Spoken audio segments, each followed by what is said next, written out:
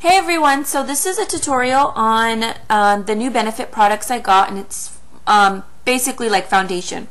So what I put on my face first was the That Gal face primer, brightening face primer, and over my cheeks and around my nose where I'm really dry, I used the Pore Fessional, the Pro Balm Minimize, and I really like those two together.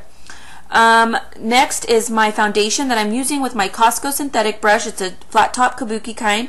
It's the Hello Flawless Oxygen Wow Brightening Makeup, and I am in the color I'm All the Rage Beige. I matched my neck color and my arms and everything because my face is naturally lighter other than my forehead because I tan right there. So as you will see when I'm all done, it actually just looks like I evened out my skin tone from my neck to my arms and everything matches seamlessly basically. I also found that this looked better with putting on my fingers, which obviously I don't really want to get into that too much, but as you can see here, it looks like my skin, like I just look like I evened out my skin tone. I got a tan because I do have a golden tan right now. So putting it on with the fingers definitely helps it blend into the skin and everything. I love Benefit Cosmetics. They are aesthetic based, meaning they put skincare first when creating their makeup line, or their foundations and primers and stuff like that. So as I also pointed out, I'm using the Maybelline Instant Age Rewind Eraser Dark Circle Treatment Concealer, and I'm in the color medium, and it's still kind of a little light, but I love the way it looked. Look at how it just brightened up my under eyes, and this foundation will not cover the redness of pimples, but it will do a nice coat over them without it looking really cakey. So I did have to go back and conceal, which is fine. I prefer a medium coverage foundation over a full coverage foundation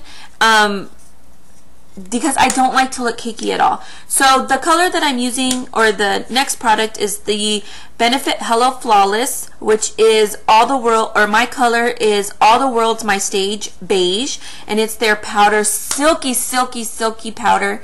And I'm using the e.l.f. powder brush, and I'm patting it on it. I keep putting the product back, or the brush back in the powder, but I'm barely tapping it and then patting it and buffing it. Like I said, I could have gone lighter in the color. My lighting is not giving me the best look, but in person it looks like my skin, as you're gonna see right now. I mean, it just literally looks like I have flawless skin. I absolutely love this, and after about 10-15 minutes it also sets more into my skin. It does not make me look oily, nothing. It is worth every single penny to me. So next I'm showing you the Bad Gal Lash. I put some bronzer, and I'm wearing Bamba blush from Benefit.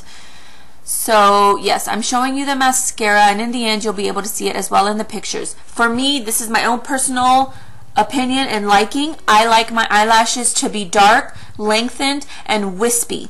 So not so much volumized in the sense of it looking clumpy and thick, but I like them to look wispy and feathered. If I want that really dramatic look, I just put false lashes on. This is my personal preference. So this mascara might not be for everybody, but for me, I absolutely love it. It gives me the effect that I like. The formula is not too watery, it's not too thick, and it literally lengthens my eyelashes so much and gives them a nice feathered out appearance.